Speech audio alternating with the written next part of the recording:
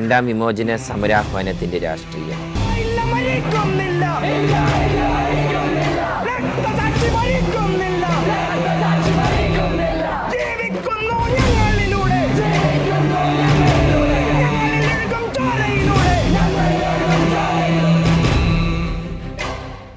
മലബാറിലെയും തിരുക്കൊച്ചിയിലെയും മുസ്ലിം ജനസാമാന്യത്തിനിടയിൽ സാമാന്യമായ പിന്തുണ കമ്മ്യൂണിസ്റ്റ് പാർട്ടിക്കുണ്ടായിരുന്നു. എന്നാൽ വിമോചന സമരത്തിലൂടെയുള്ള മുസ്ലിങ്ങളുടെ ഉയർത്തെഴുന്നേൽപ്പ് ഈ സ്വാധീനം വർദ്ധിപ്പിക്കുന്നതിന് ദീർഘകാലാടിസ്ഥാനത്തിൽ പ്രതിബന്ധങ്ങൾ ഉയർത്തി. ബ്രിട്ടീഷുകാർ ഇന്ത്യ ഭരിക്കുന്ന കാലഘട്ടം കർഷകന് രാപ്പകലില്ലാതെ കഷ്ടപ്പെടുവാൻ മാത്രം വിധി, ഫലമെടുക്കുവാൻ ജന്മി, അതിലുപരി ജന്മിയും ബ്രിട്ടീഷ് ഭരണകൂടവും നിശ്ചയിക്കുന്ന നിസ്സാര വിലയ്ക്ക് ഉൽപ്പന്നങ്ങൾ കൊടുക്കണം. ഈസ്റ്റ് ഇന്ത്യ കമ്പനിക്ക് കൊടുത്തേ മതിയാകും. കൂടാതെ ഓരോ കർഷകന്റെയും കൈവശമുള്ള കൃഷിഭൂമിക്ക് അതാത് ദേശത്തിനനുസരിച്ച് മനുഷ്യത്വരഹിതമായതും നീതിയില്ലാത്തതുമായ കരം ചുമത്തുന്ന സമ്പ്രദായം. ഈ നിലയിൽ ഇന്ത്യയിൽ ആകമാനം കർഷകർ ജീവിതം വഴിമുട്ടി നിൽക്കുന്നതിൻ്റെ പ്രത്യാഘാതം നമ്മുടെ കേരളത്തിലും വ്യാപിച്ചു. കർഷകൻ അവൻ്റെ ദൈന്യത കണ്ണീരോടെ കുടിച്ചിറക്കുവാൻ, മൗനമായി സഹിക്കുവാൻ വിധിക്കപ്പെട്ടവനായിരുന്നു. മർദ്ദനങ്ങളും കഷ്ടപ്പാടുകളും കണ്ണീരുമായുള്ള അവൻ്റെ ജീവിത രീതിക്ക് മാറ്റം വരുത്തുവാൻ കാരണമായത് കേരളത്തിലെ കർഷക സമരങ്ങളിലൂടെയായിരുന്നു.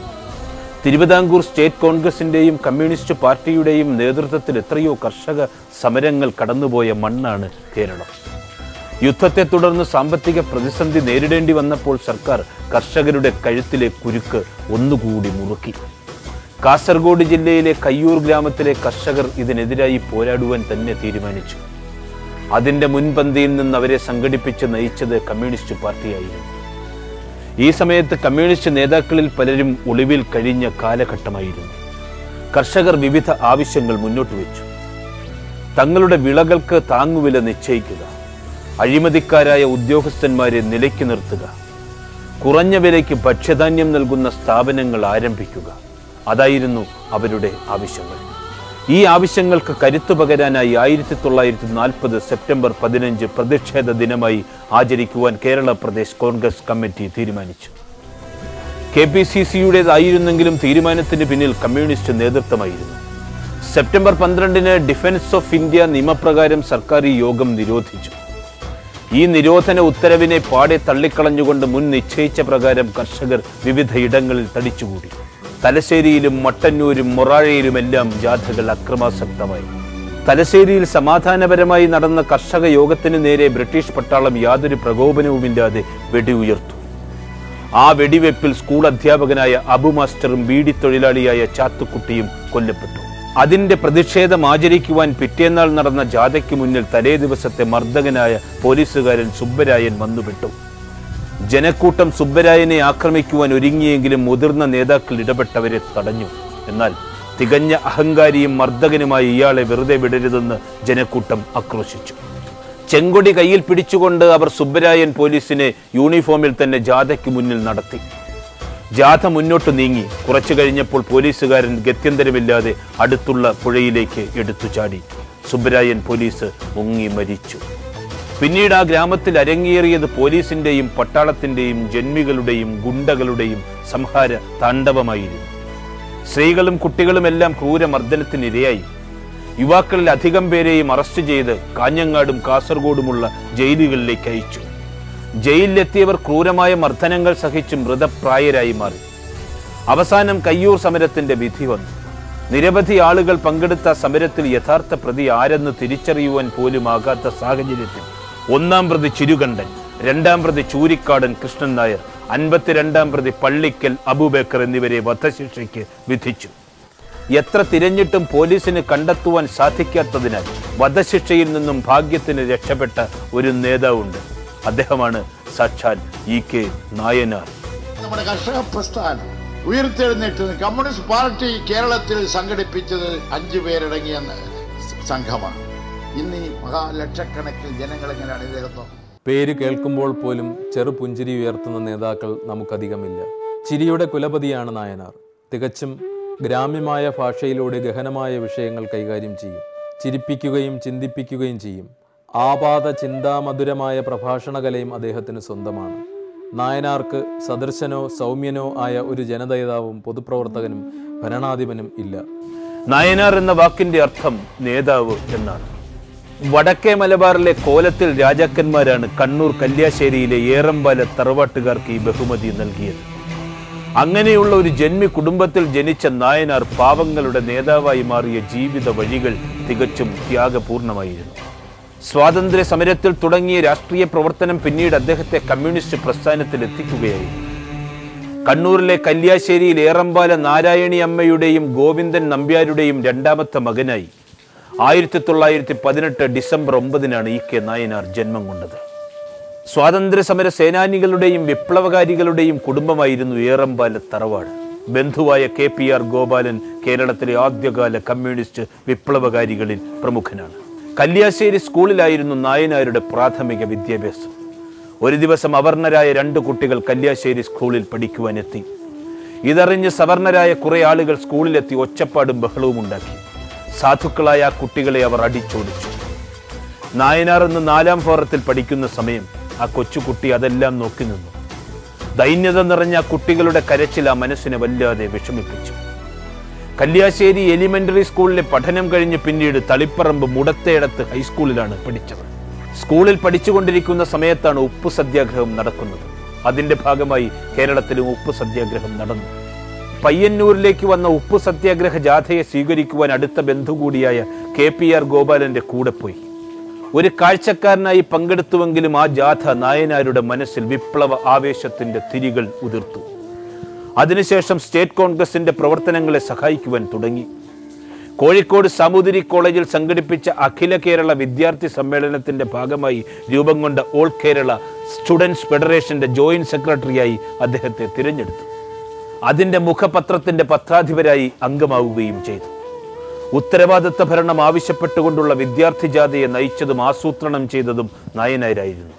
കോൺഗ്രസിൽ നായനാർ സജീവമായി പ്രവർത്തിച്ചു തുടങ്ങിയ കാലത്താണ് അതിലെ ഇടതുപക്ഷ ചിന്താഗതിക്കാർ ചേർന്ന് കോൺഗ്രസ് സോഷ്യലിസ്റ്റ് പാർട്ടി രൂപീകരിക്കുന്നത്.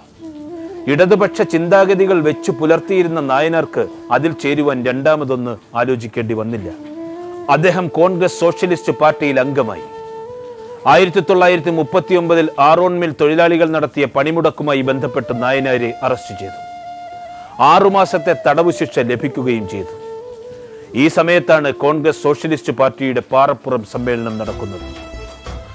ആ സമ്മേളനത്തിൽ പങ്കെടുത്ത നായനാരും കമ്മ്യൂണിസ്റ്റുകാരനായി.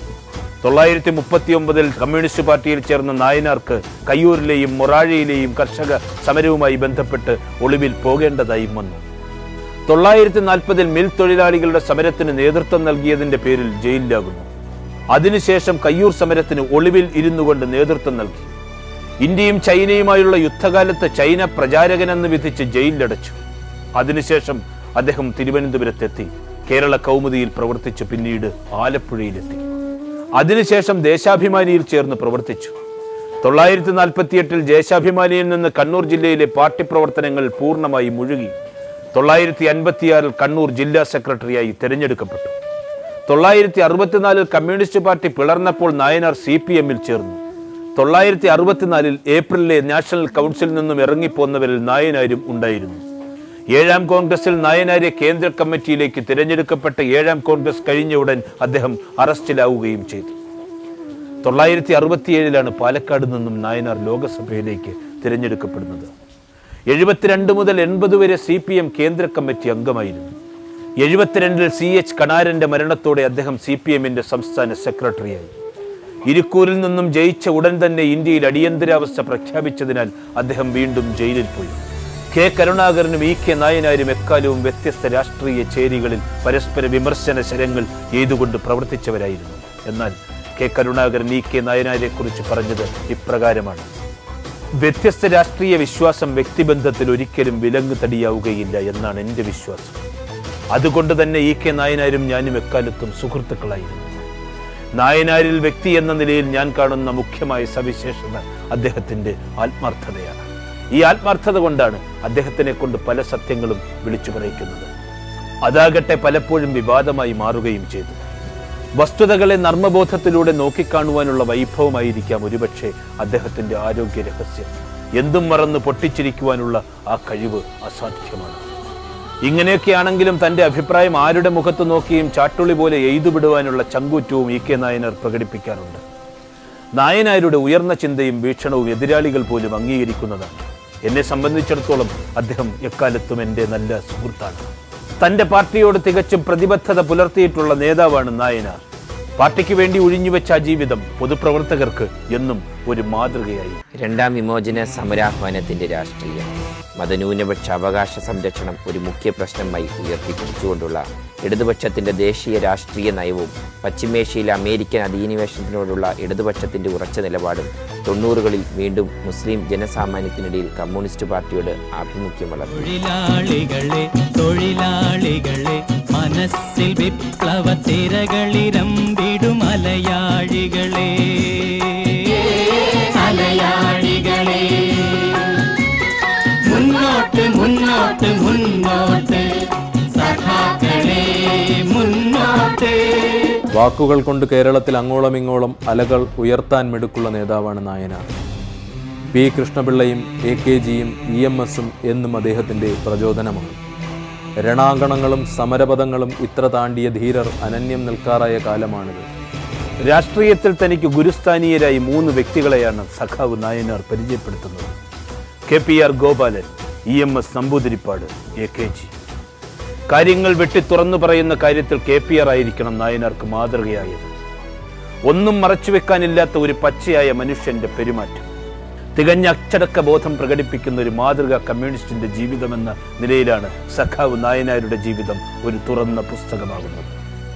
മറച്ചുവെക്കുവാനോ അപരാധബോധം തോന്നുവാനോ ഒന്നുമില്ലാത്ത ജീവിതമായതിനാൽ അപവാദ പ്രചരണങ്ങൾ അത്രയും അതിജീവിച്ച് അദ്ദേഹം ജീവിതാന്ത്യം വരെ തിളക്കമാർജിച്ചു നിലകൊണ്ടു. പാർലമെന്ററി പ്രവർത്തനത്തെക്കാൾ വലുത് ജനകീയ പ്രവർത്തനത്തിലുള്ള താല്പര്യമാണെന്ന AKGയുടെ ന്യായത്തിന്റെ പിന്മുറക്കാരനായിരുന്നു EK നായനാർ. തന്റെ എഴുത്തിന്റെയും സൈദ്ധാന്തിക താല്പര്യങ്ങളുടെയും കാര്യത്തിൽ നായനാർ മാതൃകയാക്കിയത് EMSനെയായിരുന്നു. ഗുരുസ്ഥാനീയരായി കണക്കാക്കുന്ന 3 പേരുടെയും സ്വതശുദ്ധികൾ നായനാർ തന്റെ ജീവിതത്തിലേക്ക് പകർത്തിയിട്ടുണ്ട്. CPMന്റെ സമുന്നത നേതാവായിരുന്നു സഖാവ് EK നായനാർ.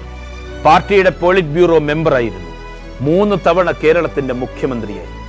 എന്നാൽ ഈ പദവികൾക്കെല്ലാം അപ്പുറത്ത് നിൽക്കുന്നു നായനാർ എന്ന മനുഷ്യൻ. സമത്വമെന്നൊരാശയം മരിക്കുകില്ല ഭൂമിയിൽ, നമുക്ക് സ്വപ്നമൊന്നു തന്നെ അന്നുമിന്നുമെന്നുമേ. കേരളീയ പൊതുജീവിതം രൂപപ്പെട്ടു വരുന്ന സന്ദർഭം, അതിൽ സജീവമായി ഇടപെടുകയും ആ പൊതുജീവിതം നിർമ്മിക്കുവാൻ തന്റേതായ വിലപ്പെട്ട സംഭാവനകൾ നൽകുകയും ചെയ്ത വസ്തുതയാണ് നായനാരെ മലയാളികൾക്ക് പ്രിയങ്കരനാക്കുന്നത്. പി കൃഷ്ണപിള്ളയും AKGയും EMSും നടന്നുണ്ടാക്കിയ വഴികളിൽ നായനാരും എത്തിച്ചേർന്നു. കേവലം രാഷ്ട്രീയ പ്രവർത്തനത്തിന്റെ വഴി മാത്രമായിരുന്നില്ല അത്. സാമൂഹിക മാറ്റത്തിനുള്ള സമഗ്രതല സ്പർശിയായ കർമ്മങ്ങളുടെ ഭൂമിയിലായിരുന്നു അവരെ പോലെ നായനാരും ചുവടുറപ്പിച്ചു നിന്നത്. കേരള നിയമസഭയിലേക്ക് അദ്ദേഹം 6 തവണ തിരഞ്ഞെടുക്കപ്പെട്ടു. 974 ഇരിക്കൂറിൽ നിന്നും മത്സരിച്ച് ജയിച്ചാണ് ആദ്യം നിയമസഭ അംഗമായത്. 1980 മലമ്പുഴയിൽ നിന്നും ജയിച്ച് ആദ്യ മുഖ്യമന്ത്രിയായി. 82 മലമ്പുഴയിൽ നിന്നും വീണ്ടും ജയിച്ച് പ്രതിപക്ഷ നേതാവായി. 87, 91 കാലഘട്ടങ്ങളിൽ തൃക്കരിപ്പൂർ മണ്ഡലത്തിൽ നിന്നും ജയിച്ച യഥാക്രമം മുഖ്യമന്ത്രിയും പ്രതിപക്ഷ നേതാവുമായി. 96 അദ്ദേഹം മത്സരിച്ചില്ല. എന്നാൽ തിരഞ്ഞെടുപ്പിന് ശേഷം ഇടതുമുന്നണിക്ക് ഭൂരിപക്ഷം കിട്ടിയതിനാൽ അദ്ദേഹം മുഖ്യമന്ത്രിയായി. അതിനുശേഷം തലശ്ശേരിയിൽ നിന്നും ജയിച്ചു. VS അച്യുതാനന്ദൻ മാരാരിക്കുളത്തു നിന്നും തോറ്റതാണ് നായനാരെ തേടി 3ാം ഊഴത്തിൽ മുഖ്യമന്ത്രി സ്ഥാനം എത്തിയതിന് കാരണമായത്. കേരള നിയമസഭയുടെ ഇതുവരെയുള്ള ചരിത്രത്തിൽ ഏറ്റവും കൂടുതൽ ദിവസം മുഖ്യമന്ത്രി പദത്തിൽ വിരാജിച്ചത് EK നായനാരാണ്. ഒരിക്കൽ ചെമ്മനം ചാക്കോ നായനാരെ കുറിച്ച് പറഞ്ഞത് ഇപ്രകാരമാണ്: എന്തൊരു നിറമുള്ള മുഖം, അതിൽ സദാ പ്രസരിക്കുന്ന പ്രസന്നതയുടെ പൂനിലാവ്. എന്തു പറഞ്ഞാലും വാക്കിൽ നർമ്മത്തിന്റെ തിരുമധുരം. പറയുന്നതാകട്ടെ ഇരുത്തമുള്ള സ്വരത്തിലും അതേസമയം തനി നാടൻ ശൈലിയിലും. അതിനിണങ്ങുന്ന ഉച്ചാരണത്തിലൂടെ പറയുന്നതിൻ്റെ ഉള്ളിലേക്ക് കടന്നാൽ ശുദ്ധഗതിയുടെ അകത്തളം. തൻകാര്യവിരുദിന്റെ ചിത്രപ്പണികളില്ലാത്ത സാമൂഹിക പ്രതിബദ്ധതയുടെ ഇരിപ്പിടങ്ങൾ. എല്ലാം തുറന്നടിച്ച ഇടപാട്. ശത്രുക്കൾ പോലും അദ്ദേഹത്തെ സ്നേഹിച്ചു പോകുന്നതിൻ്റെ രഹസ്യം ഇതാണ്. എന്നാൽ കാര്യങ്ങൾ ഈ മനുഷ്യൻ അത്ര പാവമല്ലെന്ന് ഞാൻ മനസ്സിലാക്കിയിട്ടുണ്ട്. ചെറുബീടിക്ക് പോലും കണക്കുള്ളവനാണ്. വേണ്ട കാര്യങ്ങൾക്ക് പിടിപ്പുള്ളവനും. 2ഉം 2ഉം 4ആണെങ്കിൽ 1ഉം 3ഉം 4ആണെന്നും നായനാർക്കറിയാം. അല്ലെങ്കിൽ ഈ പരീശന്മാരുടെയും ചുങ്കക്കാരുടെയും മുച്ചീട്ട് കളിക്കാരുടെയും ചന്തക്കണക്കിൽ പയറ്റി 3 തവണ കേരളത്തിന്റെ മുഖ്യമന്ത്രിയാകുവാൻ ഒക്കുമോ? കാലുപിടിച്ചും കാലുവാരിയും കിട്ടുന്നതല്ല കമ്മ്യൂണിസ്റ്റ് മുഖ്യമന്ത്രി പദം. പിന്നെ എന്തുകൊണ്ട് പദവി നായനാരെ എന്നും തേടിയെത്തി? ഭരണതലത്തിലും പാർട്ടി തലത്തിലും ഇൻവെസ്റ്റിഗേറ്റീവ് ജേർണലിസ്റ്റക്കാർക്ക് പോലും പിടികിട്ടാത്ത നന്മയുടെയും കാര്യപ്രാപ്തിയുടെയും ഒരു ബൈൻഡിങ് ഈ മനുഷ്യനിൽ ഉണ്ട്. സാഹിത്യം നായനാരുടെ പ്രേമഭാജനമാണ്. കവിതയോടായിരുന്നു പ്രേമാങ്കുരം. അതെ, ഇ.കെ. നായനാർ വാസനാസമ്പന്നനായ ഒരു കവിയായിരുന്നു. രാഷ്ട്രീയം അദ്ദേഹത്തെ തട്ടിയെടുത്തില്ലായിരുന്നുവെങ്കിൽ ഈ നർമ്മബോധം കൂടിച്ചേരുന്ന പക്ഷം മലയാളത്തിലെ ഒന്നാന്തരം ഒരു വിമർശന ഹാസ്യ കവിയാകുമായിരുന്നു നായനാരെന്ന് ചെമ്മനം ചാക്കോ തീർത്തു പറയുന്നു. ജസ്റ്റിസ് കൃഷ്ണയ്യരുടെ ചിരകാല സുഹൃത്തായിരുന്നു ഇ.കെ. നായനാർ. ജസ്റ്റിസ് കൃഷ്ണയ്യർ പറയുന്നു, ജീവിതത്തിൽ നാടൻ ഭാഷയിൽ നാടൻ, വേഷത്തിൽ നാടൻ, നർമ്മബോധത്തിൽ നാടൻ, പരിശുദ്ധിയിൽ നാടൻ, ചിന്താഗതിയിൽ നാടൻ, ഇങ്ങനെ പൂർണ്ണമായും നാടൻ മലയാളിയായ ഒരു കമ്മ്യൂണിസ്റ്റായിരുന്നു ഇ.കെ. നായനാർ. വെല്ലുവിളികളെ നേരിടേണ്ടി വന്ന ഘട്ടങ്ങളിലെല്ലാം തെല്ലും ഭയമില്ലാത്ത ധീരനായിരുന്നു അദ്ദേഹം. അധികാരദാർഢ്യം തീണ്ടാത്ത നേതാവ്, അഴുക്കും അഴിമതിയും സ്പർശിക്കാത്ത ഭരണകർത്താവ്. ഇതായിരുന്നു വടക്കേ മലബാർ കേരളത്തിന് സമ്മാനിച്ച രാഷ്ട്രീയ നേതാവ് ഇ.കെ. നായനാർ. സേവ കൊണ്ടോ സ്വാധീനം കൊണ്ടോ ഒരു കാര്യവും നായനാരിൽ നിന്നും നേടുവാൻ കഴിയുമായിരുന്നില്ല എന്നും വി.ആർ. കൃഷ്ണയ്യർ പറയുന്നു. സുകുമാർ അഴീക്കോട് നായനാരെ കുറിച്ച് പറഞ്ഞത് ഇപ്രകാരമാണ്: കുന്ദേന്ദു തുഷാരഹാര ധവളം. വാഗ്ദേവതയെ വർണ്ണിക്കുന്നത് പോലെയുള്ള അസാധാരണമായ ധാവള്യം. നമ്മുടെ ധവളപത്രങ്ങളിൽ കാണാത്തത് ശ്രീ നായനാരുടെ വ്യക്തിത്വത്തെ ശ്രദ്ധേയമാക്കുന്നു. കേരള മുഖ്യമന്ത്രിയായിരുന്ന ശ്രീ പിണറായി വിജയന്റെ ഓർമ്മകൾ പറയുന്നു. കേരളത്തിലെ രാഷ്ട്രീയ നേതാക്കളിൽ വേറിട്ട പ്രത്യേകതയാർന്ന ഒരു വ്യക്തിത്വത്തിന്റെ ഉടമയായിരുന്നു സഖാവ് ഇ.കെ. നായനാർ. ഓരോ കാര്യവും വിശദമായി പഠിച്ച് തയ്യാറെടുത്ത് പ്രവർത്തിച്ചിരുന്ന മുഖ്യമന്ത്രിയായിരുന്നു അദ്ദേഹം. എപ്പോഴും പഠിച്ചുകൊണ്ടിരുന്ന വിദ്യാർത്ഥിയെ പോലെയായിരുന്നു നായനാർ. സദാ വായിച്ചുകൊണ്ടിരിക്കുന്ന നായനാരെ മാത്രമേ നമുക്ക് കാണുവാനാവൂ. വീട്ടിലായാലും ഓഫീസിലായാലും യാത്രയിലായാലും വായന നായനാർക്ക് ഹരമാണ്. വളരെ പ്രായമെത്തിയിട്ടും രാത്രി വൈകുന്നതുവരെ വായിക്കുന്ന ശീലമാണുള്ളത്. വായനയിലൂടെ ആർജിച്ചെടുത്ത വിജ്ഞാനവും ജീവിത അനുഭവവും ഒക്കെ നായനാരെ വാർത്തെടുക്കുന്നതിൽ സഹായിച്ച ഘടകങ്ങളാണ്. നായനാർ ഏതു സ്ഥാനത്തിരുന്നാലും ആദ്യന്തം ഒരു വിപ്ലവകാരിയായിരുന്നു. നാനാവിധ പ്രശ്നങ്ങൾ നേരിടുമ്പോഴും അചഞ്ചലനായി നായനാരെ നിലനിർത്തിയത് ഈ വിപ്ലവകാരിയുടെ മനസ്സാണ്. തനിക്ക് ശരിയെന്ന് തോന്നുന്നത് വെട്ടിത്തുറന്ന് പറയുകയും ആര് പറഞ്ഞാലും ശരിയല്ലെന്ന് തോന്നിയാൽ അത് അംഗീകരിക്കാതിരിക്കുകയും ചെയ്യുന്ന പ്രത്യേകതയാണ് നായനാരെ നായനാരാക്കി മാറ്റിയത്. ഒരു വ്യക്തി എന്നുള്ള നിലയിൽ ആർക്കും നായനാരെ സ്വാധീനിക്കാനായില്ല. എല്ലാ കാര്യത്തിലും അദ്ദേഹത്തിന് ഇത് കാരണം ഉറച്ച നിലപാടായിരുന്നു. ഇ.കെ. നായനാർ നല്ലൊരു എഴുത്തുകാരനായിരുന്നു. ദോഹ ഡയറി, സമര തീച്ചുളയിൽ, അറേബ്യൻ സ്കെച്ചുകൾ, എന്റെ ചൈന ഡയറി, മാർക്സിസം ഒരു മുഖമുദ്ര, അമേരിക്കൻ ഡയറി, വിപ്ലവാചാര്യന്മാർ, സാഹിത്യവും സംസ്കാരവും, ജയിലിലെ ഓർമ്മകൾ, ഇവയെല്ലാമാണ് നായനാരുടെ കൃതികൾ. ബന്ധുവും ഗുരുതുല്യനുമായിരുന്ന KPR ഗോപാലന്റെ അനന്തരവൾ ശാരദ ടീച്ചറെയാണ് നായനാർ വിവാഹം കഴിച്ചത്. രാഷ്ട്രീയവും സാമൂഹികവുമായ പ്രവർത്തനങ്ങൾക്കിടയിലെ തിരക്കുകൾക്കിടയിലും നായനാർ കുടുംബജീവിതത്തിന് വളരെയധികം പ്രാധാന്യം നൽകിയിരുന്നു. എക്കാലവും ഒരു നിഴൽ പോലെ തണലാകുന്ന തുണയായി ശാരദ ടീച്ചർ നായനാരോടൊപ്പം ഉണ്ടായിരുന്നു. ഒരു പത്രപ്രവർത്തകൻ ഒരിക്കൽ നായനാരോട് ചോദിച്ചു, പാർട്ടി പ്രവർത്തനവും ഒളിവു ജീവിതവും കുടുംബ ബന്ധത്തിൽ പ്രശ്നങ്ങൾക്ക് കാരണമായിരുന്നിട്ടുണ്ടോ എന്ന്. നായനാർ പറഞ്ഞു, ഒട്ടുമില്ല. കല്യാണം കഴിച്ച ദിവസങ്ങൾക്കുള്ളിൽ ഞാൻ ഒളിവിൽ പോയി. അന്നു മുതൽ ഭാര്യയ്ക്ക് പാർട്ടി പ്രവർത്തനത്തെക്കുറിച്ച് ധാരണയുണ്ട്. അവരുടെ അമ്മാവൻ KPR ഗോപാലനാണ്. അദ്ദേഹത്തിന്റെ പ്രവർത്തനവും ടീച്ചർ കണ്ട് മനസ്സിലാക്കിയിട്ടുണ്ട്. 11 വർഷം ഞാൻ ഒളിവിൽ കഴിഞ്ഞത്. എന്തും ത്യജിക്കാനുള്ള മനസ്സ് ടീച്ചർക്കുണ്ട്. ഒളിവ് ജീവിതത്തെക്കുറിച്ച് വിശദീകരിക്കാമോ എന്ന ചോദ്യത്തിന് മുന്നിൽ നായനാർ പറഞ്ഞു, 940 സെപ്റ്റംബർ മുതൽ 46 ജൂൺ വരെയും 48 ഏപ്രിൽ മുതൽ 51 വരെയും അടിയന്തരാവസ്ഥ കാലത്ത് 3 ഘട്ടങ്ങളിലായി 11 വർഷം ഒളിവിലായിരുന്നു. അവിടെ വെച്ച് പാർട്ടി പ്രവർത്തനം നടത്തി. മംഗലപുരത്തും കോഴിക്കോടും പൂഞ്ഞാറും ഭരണങ്ങാനത്തുമായിരുന്നു ഒളിവിൽ താമസിച്ചത്. പട്ടിണി കിടന്നും പാവങ്ങളുടെ വീട്ടിൽ അന്തിയുറങ്ങിയും അവർ നൽകുന്ന ഭക്ഷണം കഴിച്ചും ദരിദ്രമായ ചുറ്റുപാടുകളിൽ കഴിയുന്നവരുമായി ഇടപഴകിയുള്ള ജീവിതം ഒരിക്കലും മറക്കുവാനാവാത്തതാണ്. ആ പാവങ്ങൾ കണ്ണിലെ കൃഷ്ണമണി പോലെ കാത്തുരക്ഷിച്ചു.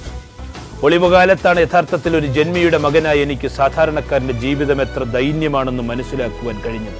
പാവങ്ങളുടെ ജീവിതം എന്താണെന്ന് ഞാൻ അന്ന് തിരിച്ചറിഞ്ഞു. അതുപോലെ ഒളിവു കാലത്താണ് എനിക്ക് ഏറ്റവും കൂടുതൽ വായിക്കുവാൻ കഴിഞ്ഞത്. ഈ 2 കാര്യങ്ങളും പിന്നീടുള്ള കാലത്ത് എനിക്ക് ഏറ്റവും പ്രയോജനം നൽകി. പുതിയ തലമുറയ്ക്കുള്ള ഉപദേശമായി നായനാർ പറഞ്ഞു, ലക്ഷ്യബോധവും സാഹസിക ബോധവും ആദർശബോധവും യുവാക്കൾക്കുണ്ടാകണം. രാജ്യത്തെ സാമ്രാജ്യത്തെ ശക്തികൾ കടിയറ വയ്ക്കാത്ത കരുത്തുറ്റ വിഭാഗമായി യുവാക്കൾ മാറണം.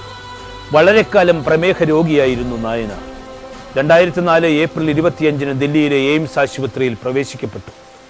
ഓരോ ദിവസം ചെല്ലുന്തോറും അദ്ദേഹത്തിന്റെ ആരോഗ്യനില മോശമായിക്കൊണ്ടിരുന്നു.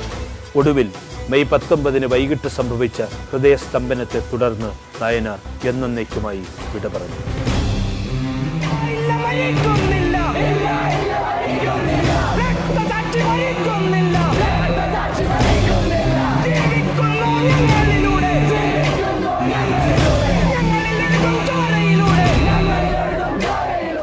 തിരുവനന്തപുരത്തെ പൊതുദർശനത്തിന് ശേഷം കണ്ണൂരിലേക്ക് നീങ്ങിയ വിലാപയാത്രയിൽ ജനലക്ഷങ്ങൾ കണ്ണീരോടെ തങ്ങളുടെ പ്രിയങ്കരന് യാത്രാമൊഴി നൽകി. കണ്ണൂരിലെ പയ്യാമ്പലം കടൽ തീരത്ത് സ്വദേശാഭിമാനി രാമകൃഷ്ണപിള്ള, കെ ജി മാരാർ എന്നിവരുടെ ശവകുടീരങ്ങൾക്കടുത്തായി 10,000-കണക്കിന് ജനങ്ങളുടെ മിഴിനീരിൽ കുതിർന്ന അന്ത്യാഞ്ജലിയോടെ ആ മൃതദേഹം സംസ്കരിക്കപ്പെട്ടു.